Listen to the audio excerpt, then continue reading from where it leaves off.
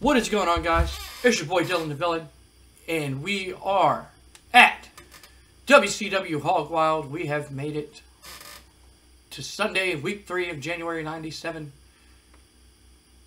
It is WCW Hog Wild in front of 75. We're in a sold-out crowd at the Miami Orange Bowl. We're going to go ahead and start the pre-show, and we open up with a tag team match as the Faces of Fear pick up a win against Public Enemy. And you know that the badass Mother Tucker named Ming submitted Johnny Grunge with a tugging death grip. Match got a 54. Barbarian 57. Ming with a 59. Johnny Grunge 45. And Rocco Rock with a 44. Ming and Barbarian got the tag team specialist one. Kyle Clark gave the match a boost. And Jimmy Hart did some good work at ringside. We go on to our other pre-show matchup. It is Hugh Morris, and he defeats Huge Morris as he defeats Mortis in 12:33 by submission. The match got a 48. I just want to see where the guy under the mask is at. I'm going to probably take the mask off of him and start booking him doing some stuff. So yeah.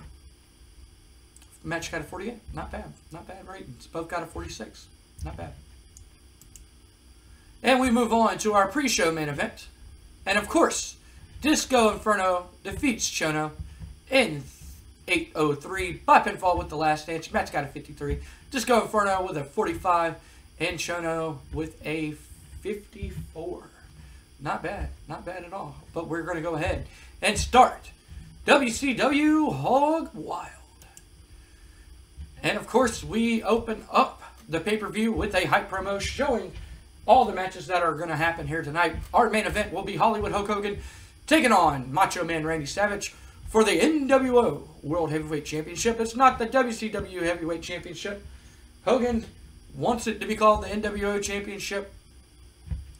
And that's what it will be called. The nWo World Heavyweight Championship will be defended against Randy Savage here tonight. We will also see Kevin Nash taking on Lex Luger. I don't know why it's the Giant, but it's supposed to be Lex Luger here tonight. We will also see Scott Hall taking on Diamond Dallas Page. And we will see that cage match between Chris Benoit and Kevin Sullivan. We will go to our opening contest. Then it is Harlem Heat as they pick up their win from WCW Nitro against the Amazing French Canadians. Booker T pinned Jacques Rougeau with a Harlem Hangover. I love that move. A front flip, leg drop off the top rope. That was always cool. Booker T and Stevie Ray with a 59. Carl Ouellet with a 51. And Jacques Rougeau with a 50. Booker T and Stevie Ray have great chemistry teaming together. They also have the tag team specialist. Color commentator gave the match a boost. Colonel Robert Parker did some good work at ringside, along with Sister Sherry. And as we know, Stevie Ray and Sister Sherry have excellent chemistry together. Match got a 58, not bad to open up the show. We move on to our next segment. And it is Chris Jericho. And he comes out to the ring, as we've seen from WCW Nitro. Chris Jericho defeated Ultimo Dragon. Ultimo Dragon is leaving the company. So I took the belt off of him and gave it to Chris Jericho because I want to push Jericho. I love Chris Jericho. Chris Jericho comes to the ring and he goes, like I said on Monday Nitro, welcome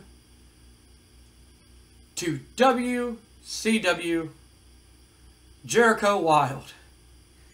He goes, tonight, all you idiotic fans, sit back and enjoy your hero, Chris Jericho, as he has an open challenge to any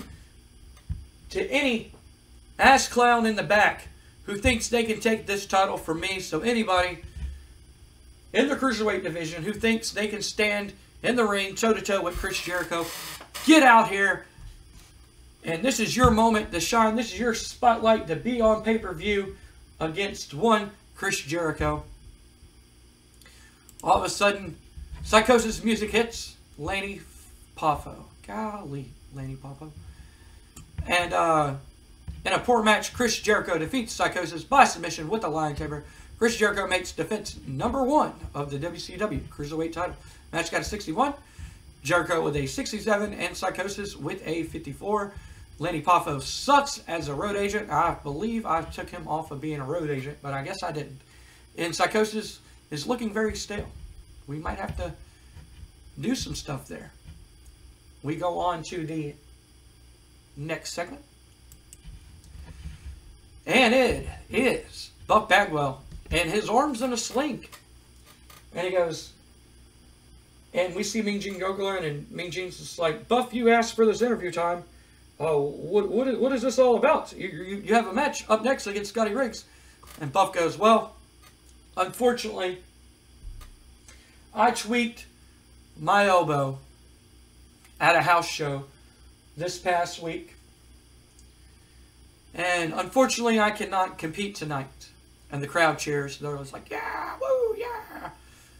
And he kind of looks mad a little bit. He's looking around. He's like, I'm sorry for all you fans who paid a hard money to see me compete here tonight against my former partner, Scotty Riggs. But I will be 100% tomorrow night on Nitro.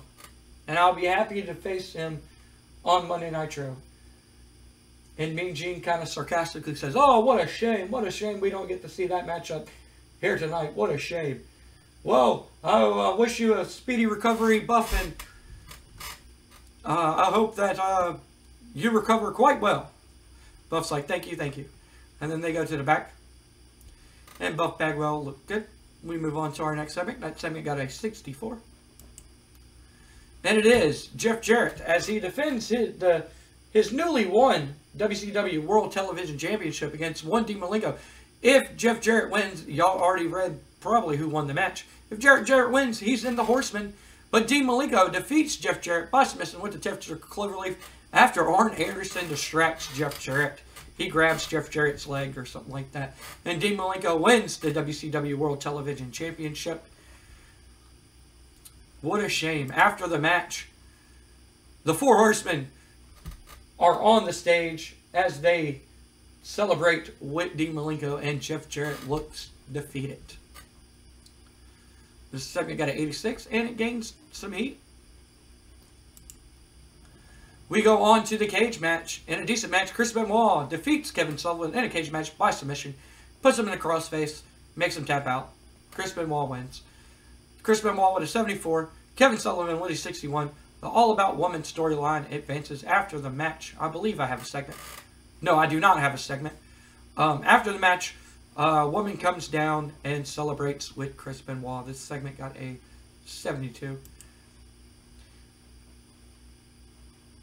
Oh, okay. That's weird. Okay. This segment got a 98. But we see a hype promo of Diamond Dallas Page and Scott Hall, and it shows their history together, as Diamond Dallas Page used to be Scott Hall's manager when he was the Diamond Stud, and it shows their friendship along the years, along with Kevin Nash being their friend, and it shows Kevin Nash and Scott Hall offering Diamond Dallas Page to join the nWo, and Diamond Dallas Page turning them down. It shows them hitting the Diamond Cutter on Scott Hall, and this is how this matchup goes. And in an exceptional match, 82, not bad. Thought it was going to do a little bit better, but not bad. Diamond Dallas Page defeats Scott Hall with a Diamond Cutter in 12:36. Scott Hall with a 89 and Diamond Dallas Page with a 83. The storyline lost heat, sadly, and the match suffered. Could have used better announcing. I don't know who the hell I have on announcing at pay-per-views. But it is supposed to be one. He's got a bicycle, Dusty Rose, Bobby the Brain Heating, and Tony Schiavone. It's probably not. I might have to change that. But Diamond Dallas Page with the crowd support. Match got an 82. Not bad, not bad. But after the match, Diamond Dallas Page is celebrating with Kimberly, and Scott Hall comes in the ring and attacks DDP. He hits him with a razor's edge, I mean, an outsider's edge. I'm sorry. And he traps Kimberly in the corner. And he grabs Kimberly and throws her over the shoulder. She's kicking and screaming, trying to get away. And Scott Hall kidnaps Kimberly. This segment got a 95. It advances storyline. Storyline gained some heat. Everything did good. Color commentary announcing. See, I don't understand that sometimes. But, you know, whatever. We move on to the next segment. Scott Hall kidnaps Kimberly Page. And it's Eddie Guerrero taking on Rick Steiner, and he defeats Rick Steiner with the Frog Splash in 12:38. And a bout that had good wrestling and a decent reaction from the crowd. Eddie Guerrero makes defense number 3 of the WCW United States title. The match got a 75, not bad. Eddie Guerrero with a 78, not bad. And Rick Steiner with a 67. We move on to the next segment, which I believe it is a promo. It is. And it is basically the Giant and Lex talking to each other. And Lex basically saying, hey, man, I'm you know, like, I know that they like to cheat. They like to do their thing. They don't like to fight fair. I'm going to need to know that you got my back, you know, in this matchup. And Giant's like, yeah, of course, man, of course. He wishes Lex Luger the best of luck in his match. But all the luck did not help Lex Luger as Kevin Nash beats Lex Luger in 12:34 by pinfall with a jackknife powerbomb. The match got an 82. Could have did better. I thought it was going to do a lot better. Kevin Nash with a 89 and Lex with a 87. The Giant versus the Giant Killer storyline advances. The match deserved better announcing. That's probably what's hurting me. And Kevin Nash benefited from being a fan favorite here. We move on to the next segment. And it is the hype promo. It's probably Eric Bischoff. I'm pretty sure it's Eric Bischoff on commentary. And we move on to our main event. And it is Hollywood Hogan taking on Macho Man Randy Savage.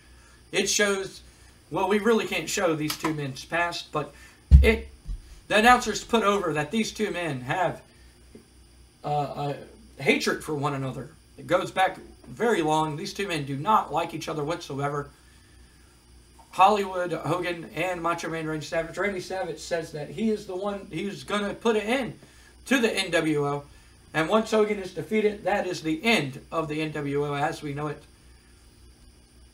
Will Macho Man Randy Savage beat Hollywood Hulk Hogan in a 87? Ah, man. I thought this was going to do a lot better. Lot better. Let's see why it did not do a lot better. Ah. Yes. Yeah. Yep. That announcing, boy. And Hogan on the downfall. And a bout that had unbelievable heat and superb wrestling. Hollywood Hulk Hogan defeats Randy Savage by pinfall using underhand tactics. He cheats. Typical Hogan. Hollywood Hogan. Hollywood Hogan makes defense number 1 of the nWo World Heavyweight Championship. After the match, Hollywood Hogan goes to beat him. And WCW, Lex Luger and the Giant run to the ring to save Kevin Nash. But here comes the nWo of Scott Hall, Kevin Nash, and Six as they have pipes in their hand. And they come to the ring and they start beating up everybody. And all of a sudden, we hear bagpipes, and here comes Roddy Piper. We haven't seen Roddy Piper in a while, and he comes to the ring, and he clears out the ring. Yes, that's right. Roddy Piper clears out the ring, and these men hightail it as Roddy Piper saves the day. We're going to have to tune into Nitro to see where that goes, and we finish the show. Show got a 90. Increased our, not bad, though. Not bad at all. And increases our popularity in 10 regions. Let's make a speech. We are going to give Diamond Dallas Page. We are going to give, I believe they had match of the night. And we are going to give